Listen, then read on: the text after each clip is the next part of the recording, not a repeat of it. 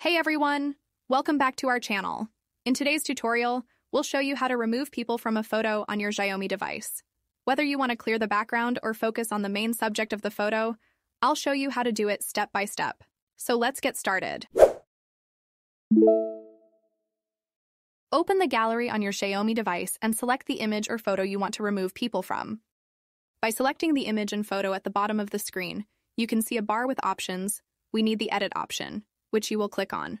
By clicking on the Edit option, a new page will open where you also need to look for the AI or Artificial Intelligence option at the bottom of the screen and click on it. AI will open the following options, of which we need the Erase option, which you will click on. As you can see on the next page, an options bar will appear.